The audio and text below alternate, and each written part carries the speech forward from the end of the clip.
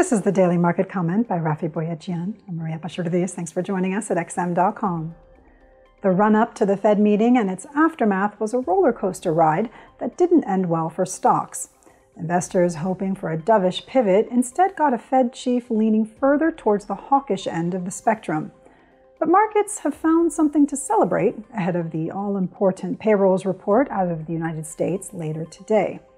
Rumors that Chinese authorities are gradually easing up on their intransigent zero-COVID policy just hasn't gone away this week. The latest is a Bloomberg report suggesting that plans are underway to end the system of temporarily banning airlines that bring COVID-positive passengers into the country. However, there is still no official confirmation of this, though neither is there an outright denial, and stocks in Asia rallied today. European shares have also opened with solid gains, and U.S. futures are ticking higher too, recouping some of yesterday's sharp losses when the S&P 500 slid 1%. But the mood is generally more cautious as market expectations of the Fed's terminal rate have topped 5% again.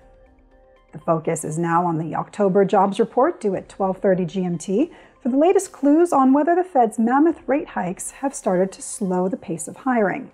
A stronger than expected headline print could easily take the shine away from the China headlines and pull equities back into negative territory. However, many investors will probably decide to wait for next week's CPI report before firming their bets for the December FOMC. In currency markets, the US dollar was on a broad retreat, pairing some of yesterday's impressive gains as some risk appetite returned.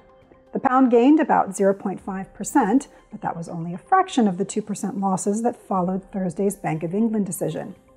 As expected, the BoE delivered its largest rate hike in more than 3 decades, but Governor Andrew Bailey was quick to dampen expectations of more big increases, saying that 75 basis points is not the new norm.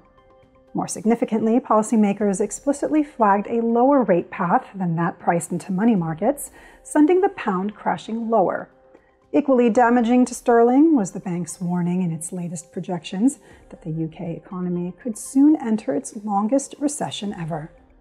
This was today's Daily Market Comment. Thanks for joining us at XM.com.